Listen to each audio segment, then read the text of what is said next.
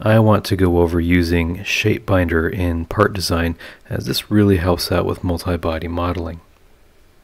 Notice my keyboard monitor over here in case you need to check out what hotkeys I use. Let's start with an XY plane. I'll be looking down on the part, and whoa, that's a pretty dense mesh there. Let's make kind of a crazy spline shape here, right? And then let's add two holes, pretend like that's fully constrained. We're going to pad that, right? So we have a body, and for some reason we want to start another body in part design and maybe use some multi-body modeling techniques.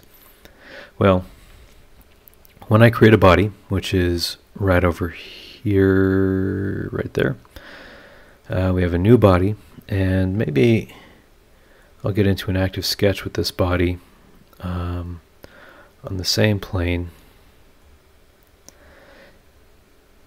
and maybe I want to have, and let me change my view here so that you can see this in a more wireframe fashion, I think the way it was intended to be.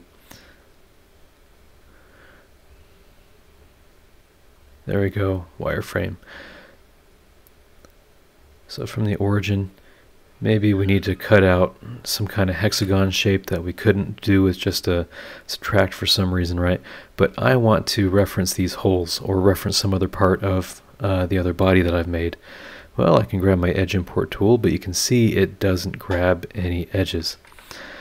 So for referencing other bodies, we need a shape binder. So for that, I'll grab this. Well, let me close out my sketch here and change my view back. Let's grab a shape binder, which with our body that we want to work in highlighted, right? It doesn't work if you activate the other body. So make sure that you have the bold text on the body that you want to edit. We'll grab this shape binder right here, right? This kind of funky looking button. And we want to add a geometry. We'll add the geometry of one of our faces, all right? So we choose, click on Add Geometry, click on our face, and OK.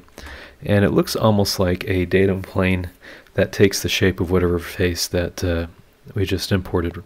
But if I go to edit my sketch, you can see the shape binder is now visible.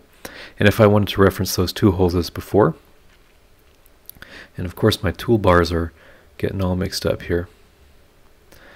If I wanted to reference this as before, it becomes a lot easier, because now I grab my edge import tool, grab my shape binder right there and right there, and I can even import my spline, and now I have all this geometry that I can reference off of as I wanted to before. So that's a pretty easy way of using multi-body modeling and being able to reference between multi-bodies within the part design workbench. I hope this video was helpful, and if it was, please subscribe, and I'll see you in the next one.